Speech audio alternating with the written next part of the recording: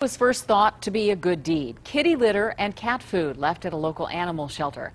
But this morning, shelter workers found a horrifying sight.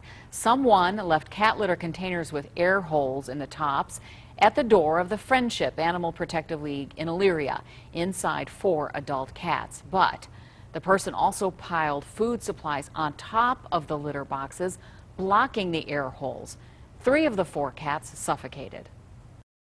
Surely stupidity. I mean, is really what it comes down to. And I don't believe the people were evil intended. We're lucky enough to have one that survived. APL officials ask anyone who needs to turn an animal over to make an appointment and don't just leave animals at the door. The gray tabby likely will be ready for adoption by Sunday after he gets a chance to recover.